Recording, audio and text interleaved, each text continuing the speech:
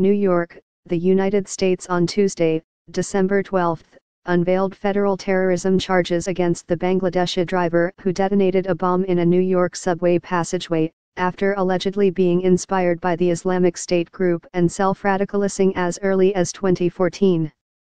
AKA Abdullah, 27, who migrated to the United States in 2011 and lived in Brooklyn, was hit with a 5-count indictment, which includes providing material support to IS and use of weapons of mass destruction, according to the complaint. He is expected to appear before a judge, most likely by video link from his hospital bed either Tuesday or Wednesday.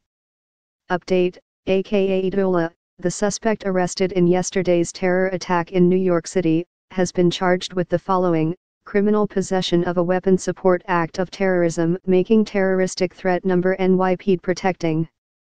Abdullah wounded himself and 3 other people in the blast, which took place in the subway tunnels below the Port Authority bus terminal, not far from iconic Times Square, on Monday.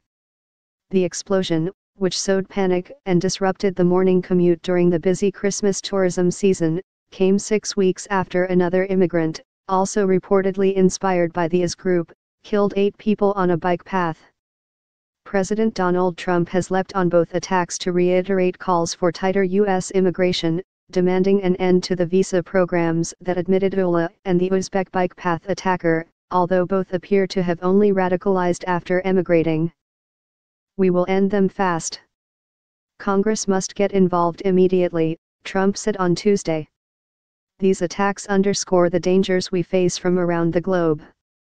Chilling notes: Abdullah allegedly built the pipe bomb in his Brooklyn apartment a week before the attack, packing the device with metal screws and Christmas tree lights, and allegedly admitted planning the would-be suicide bombing for several weeks.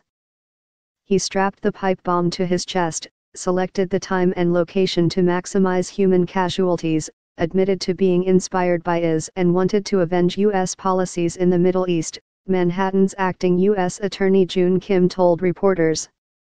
En route to carrying out the attempted attack, he allegedly posted on Facebook, "Trump, you failed to protect your nation," according to court documents. The chilling handwritten note, "Oh America, die in your rage," was found in a passport in Abdullah's name, along with metal pipes, wires and screws in his Brooklyn home, Kim told reporters. Under radar, but his bomb failed to detonate as planned, leaving him with burns to his torso and hands, officials said. The 3 victims suffered minor complaints such as ringing in their ears and headaches. Abdullah began to radicalize in 2014, 3 years after moving to the United States, by watching IS propaganda online before starting to research how to make bombs a year ago, officials said. But he operated under the radar, his name never appearing on any watch lists, and he was not previously known to law enforcement in either the United States or his Muslim-majority homeland, officials said. In Bangladesh, counterterrorism officers questioned his 25-year-old wife, whom he married in 2016 and visited in September after the birth of their son, officials said.